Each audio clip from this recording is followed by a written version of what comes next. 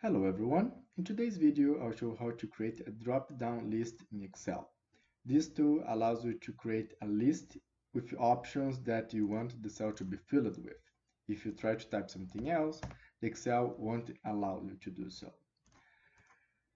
So to get started, just select the cell that you want the drop-down list to be applied to. It could be one cell or could be multiple cells. And then you need to select this data menu on the top ribbon menu in Excel. Here in the data tools group, select the data validation icon.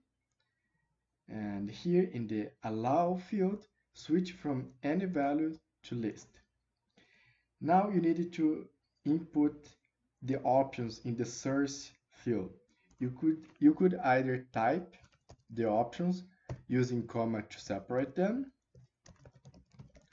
or you could also select a range of cells that contains the options and click OK. And here we have our drop-down menu. It's very simple. So if this video was helpful for you, just give me a thumbs up, subscribe to the channel, send it to a friend. If you have any idea or something that you want me to cover on my channel, put down on the comments that I will work on that.